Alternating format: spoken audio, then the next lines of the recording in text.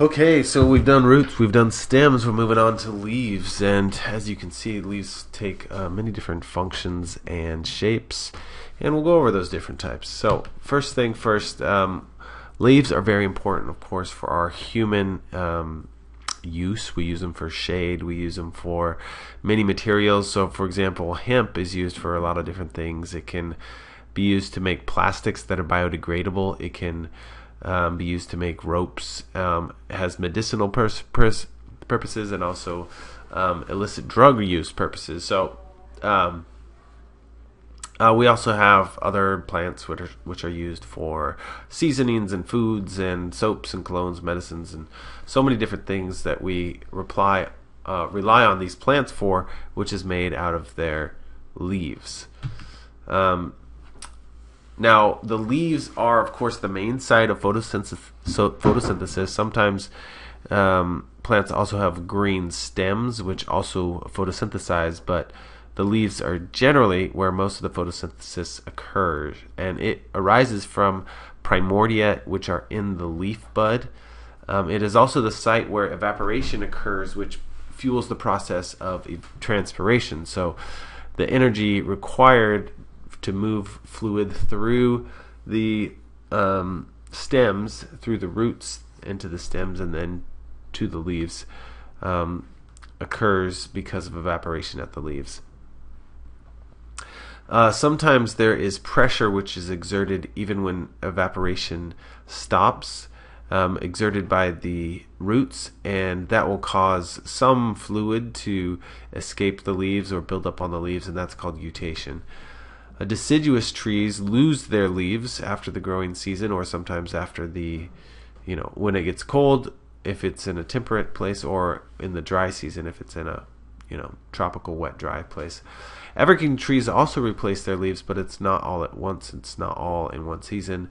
Their leaves typically last from 2 to 7 years, and all of their leaves are in varying stages of growth or maturity or being shed.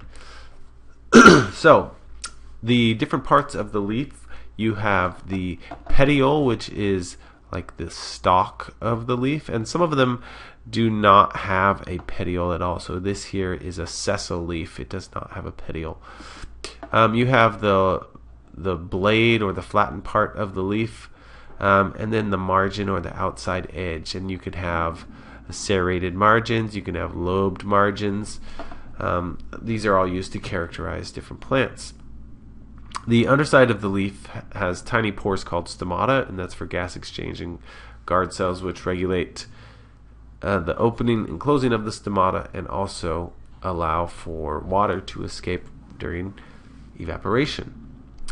You can then look at the types of leaves. So you have a simple leaf. A simple leaf just has one leaf on one petiole.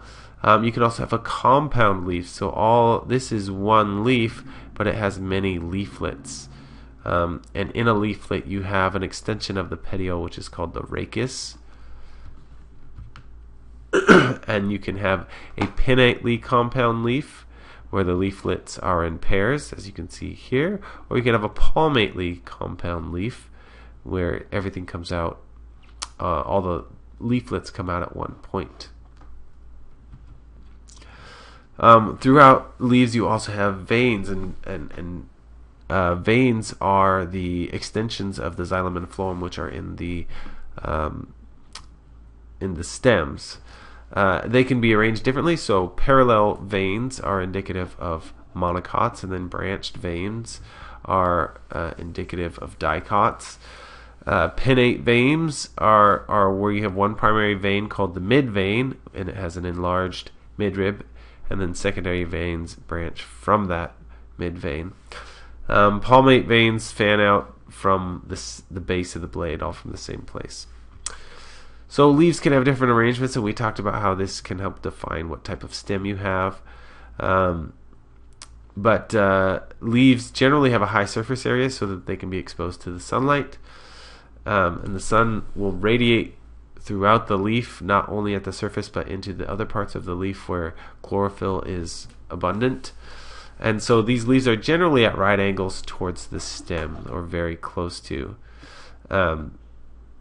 and they grow from these nodes, and then the internodes are the parts of the stem where you do not have growth of leaves.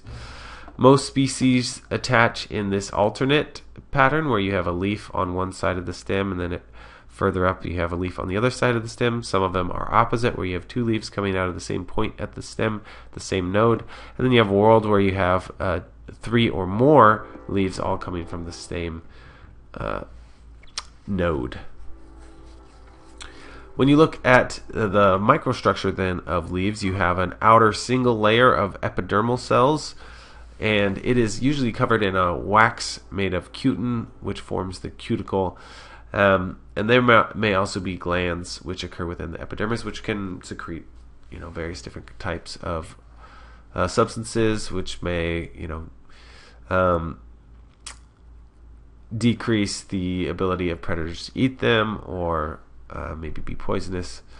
And again, like I mentioned before, the stomata and guard hairs are the holes, and the guard cells, are the cells surrounding the stomata, which allow them to open and close. Now, within the leaf, then under the epidermis, you have the mesophyll, and this is where most photosynthesis takes place. Okay, the uppermost part of the mesophyll is stacked with parenchyma, and they have lots of chloroplasts. That's called the palisade mesophyll, and then the spongy mesophyll is the area that has more air spaces and parenchyma cells as well. Veins then will, or vascular bundles, where the xylem and phloem are surrounded by parenchyma cells called bundle sheaths. So there's a vein there and a vein there. Alright, so here's a cross-section, again, showing the different layers. You have the epidermis, which forms the waxy layer of the cuticle.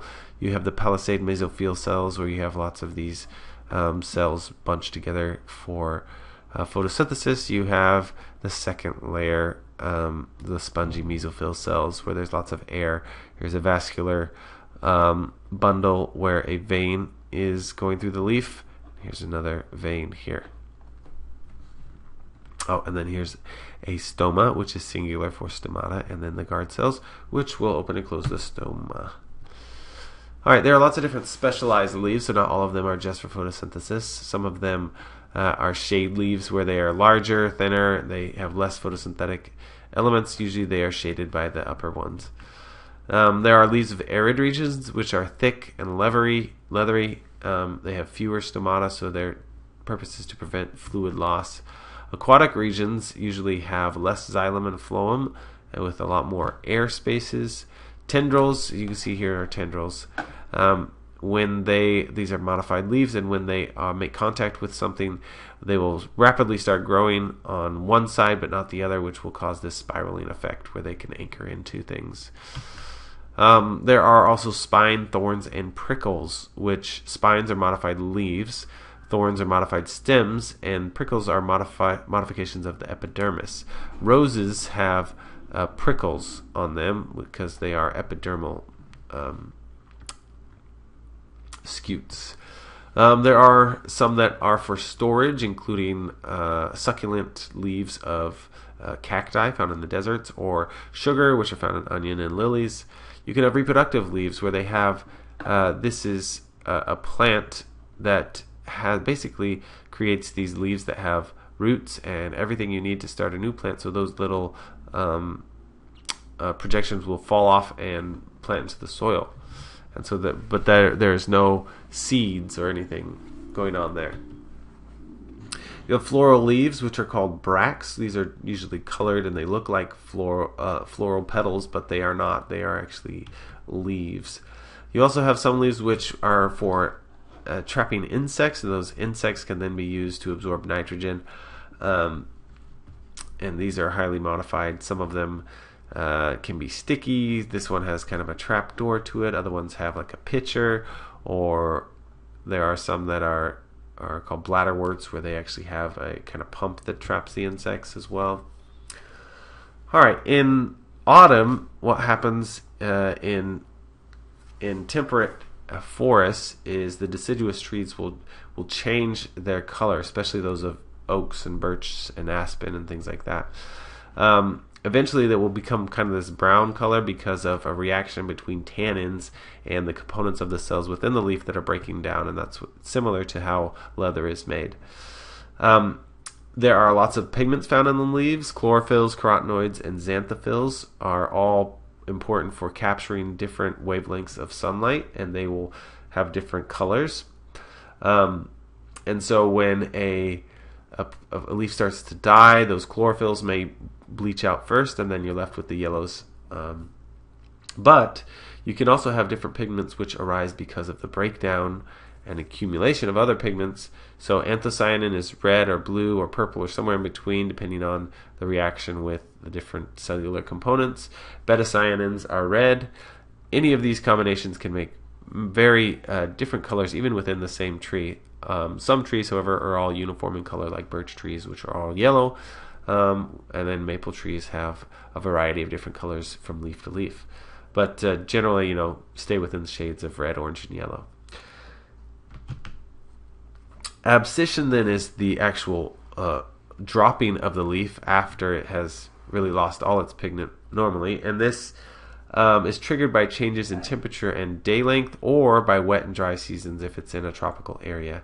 The abscission zone, then the area where this is going to break off, is at the petiole in each leaf. And there is a leaf portion at the petiole, and then there's the stem portion.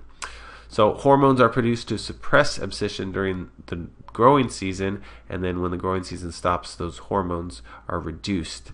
And what happens is the protective layer on the stem becomes coated with suberin, a fatty substance, and then the separation layer on the leaf swells and becomes gelatinous. And so you have then these two areas where once connected are now producing lipids and separating.